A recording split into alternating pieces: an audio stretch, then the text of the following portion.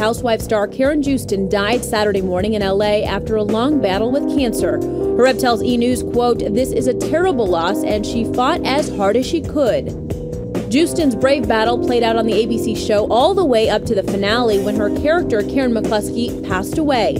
We spoke to Joosten earlier this year about Mark Cherry's decision to write it into the storyline. I mean, it's no secret that I do have lung cancer and have had it for quite a while. And he said, "How would you feel about if we expanded on that?" And I said, "I thought it would be a terrific idea.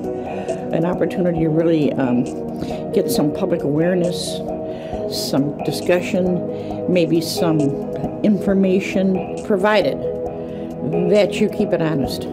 If you try to jazz it up with some kind of soap opera story crap, I won't do it." Joosten was 72.